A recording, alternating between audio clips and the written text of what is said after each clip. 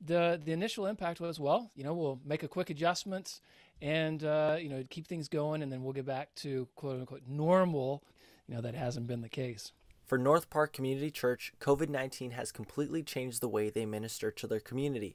With restrictions in place, the question had to be asked. How do we, serve our neighbor? How do we tangibly demonstrate love? And the way we looked at it as well, we want it to the best of our ability, follow the best thinking in science. Lead Pastor Robert Cavan describes Northpark decided to transition to online services, challenging the church to create a quality live streaming setup that could provide the same church experience at home. It's really a team effort of all those elements that go into making something where ideally the technology goes away and people are just focused in to the best that you can in an online environment of worshiping. The church not only provides online services, but also created small groups for church members to stay connected while apart.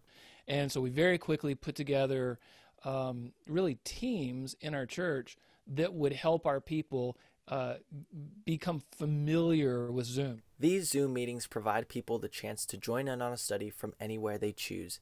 These online platforms have changed the way Northpark evangelizes within Santa Clarita, and they have also started using a service called Care Portal. What it does is it connects caseworkers here in Santa Clarita with churches. One example of that was a family. Their dad got COVID, mom did, and weren't able to work. And that need comes in through Care Portal. That gives us the ability to activate, our church, and then be able to take over really sort of a truckload of food to them. The people, came up to the church, dropped them off in the back of a truck, and then we took it over there, bags and bags and bags of food to this one family. It's just one example of many where, hey, in the midst of this, we can still be the church. We can still be the body of Christ.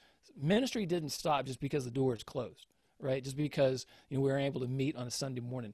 In many ways, ministry actually increased. For Canyons News, I'm Felipe Gonzalez.